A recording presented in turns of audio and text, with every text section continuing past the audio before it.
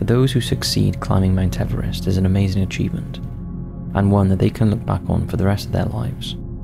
A little over 5,000 people have managed to reach the summit and safely get back down again, but for others, it's not that simple.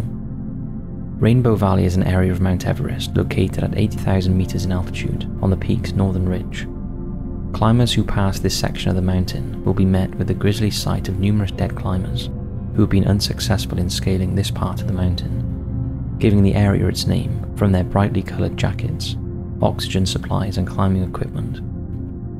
It is the point on the mountain where the most climbers have perished, and due to the location and nature of the region where they died, some of the bodies are impossible to reach or remove, and are left where they fell. These climbers are likely to have been killed by running out of oxygen, falling, or harsh weather. A grisly sight for anyone trying to reach the summit of Mount Everest.